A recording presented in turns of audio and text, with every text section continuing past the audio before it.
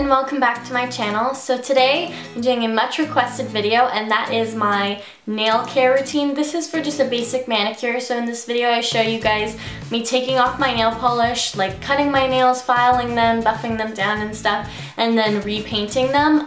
This is also a how I paint my nails video because that is also very requested. So you can kind of see like the basic steps of me painting my nails. I also want to say that I am in no way a professional. Everything I learned about nail polish I either learned from my mom, who's not a professional either, or I learned from watching YouTube videos. This is just what I do. I've gotten my nails professionally done like once, so everything was kind of self-taught. So take this video for what it is. I just wanted to show you guys how I take care of my nails, what I do. It's very basic, and I hope you guys all enjoyed this video. Starting off with very chipped nails, the first thing I'm going to be doing is using my nail polish remover, and this is by Hansen. It's a moisturizing formula for dry, brittle nails, and it's supposed to be hydrating. It does have acetone in it. You can get an acetone-free nail polish remover, which is probably better for your nails, but this one works really well in getting off your nail polish. I love using these nail polish removing pads by Quo, which is a brand from Shoppers Drug Mart.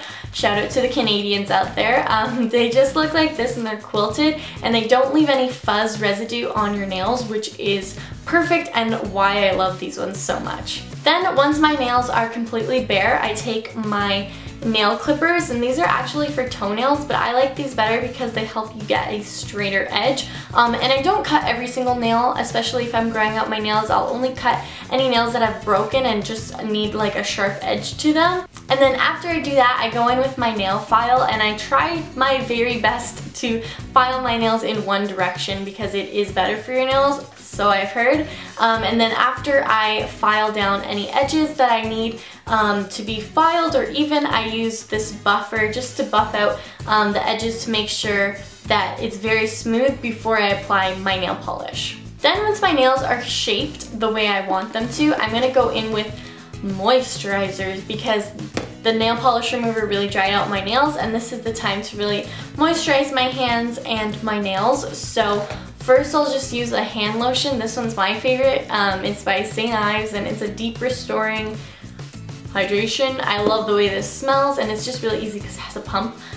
You can find it at like almost any drugstore. And then I'll use Vaseline on my cuticles and gently push them back using usually just my thumbnail. I don't use any special tools, but I do put this like around my cuticles if I even remember. Then after I moisturize my nails, I want to make sure that I get all the oils off of my nails before I apply my nail polish, because then it won't stick well. So I go back in with some more nail polish remover and a cotton pad, just lightly like rubbing off all the excess residue on my nails before I apply nail polish.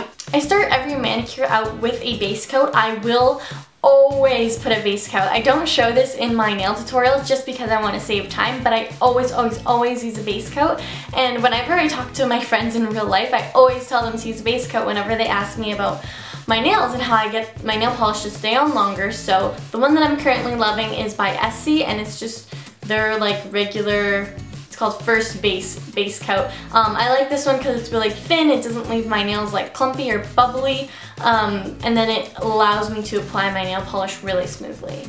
I have a ton of nail polish to choose from, so I always change up my color that is on my nails, but today I decided to choose this polish by Nicole by OPI, and it's called Please Red Cycle. It's just a really creamy red color.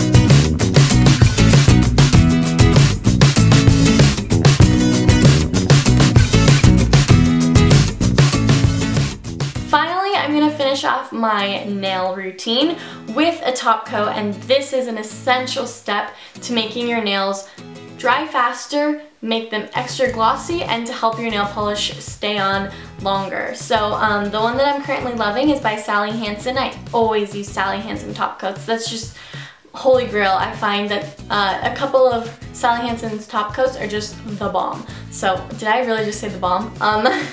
So this one is Sally Hansen Diamond Strength Diamond Flash top coat, and it makes your nails dry a lot faster, and then you don't like smudge them or dent them. So this helps to really just seal it all in, you know, and make them nice and shiny.